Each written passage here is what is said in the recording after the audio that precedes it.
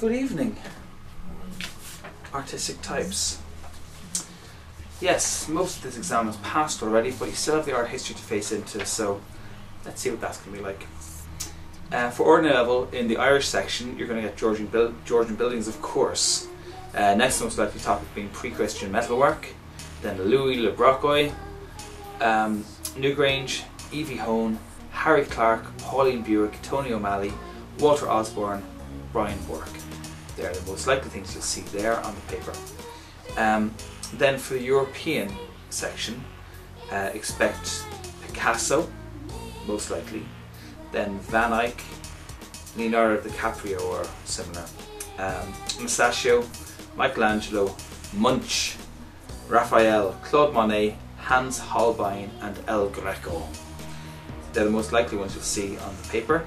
There also is a bullshit section, the appreciation section, but do you really need predictions for that? Like, come on. Just turn up on the day, it'll be grand.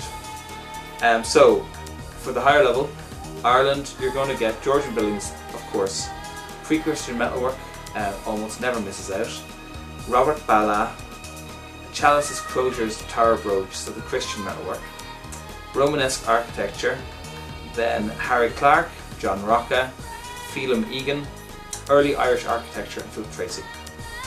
Then for the European, your most likely one is the Gothic painting style, followed by the Bauhaus, then Renoir, Uccello, Leonardo DiCaprio or similar, number 5. Number 6, Piero della Francesca.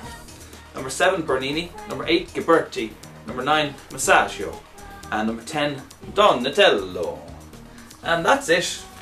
In the bullshit section, obviously, if you've visited an art gallery or if you're good at describing films, they're guaranteed questions. Aside from that, just improvise. It's easy.